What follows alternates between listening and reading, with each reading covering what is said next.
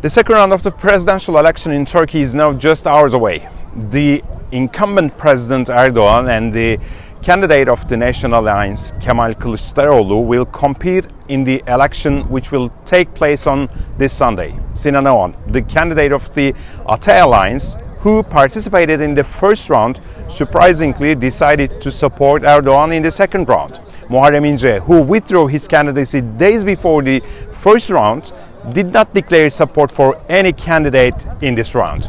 Turkish citizens living abroad complete their voting processes in the countries they live as of yesterday. According to the official data, more than 1.8 million Turkish citizens cast their votes. This surpasses the number of citizens voting abroad in the first round. Today, the Turkish lira continued to lose value against the dollar as a result of Erdogan stating that he will continue the current economic program if he elected.